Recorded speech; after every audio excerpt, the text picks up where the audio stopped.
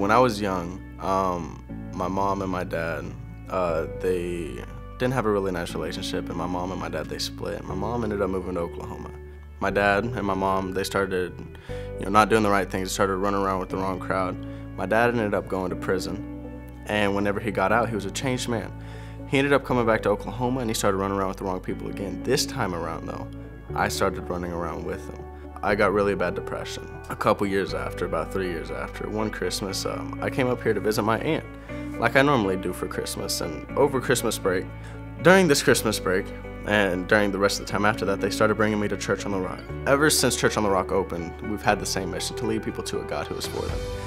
And one leader in Uprising, he took an interest in me, and he developed a relationship with me.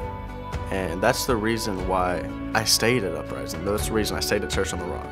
Through his kindness, through his love, he showed me that God really is for me. It allowed me to be able to trust God. And he brought me out, and he brought me through depression. So now I have an opportunity, and now I have a privilege to lead people to a God who's for them. An Uprising, on stage, anything I can do. Don't give in, don't give up. God is for you. He loves you.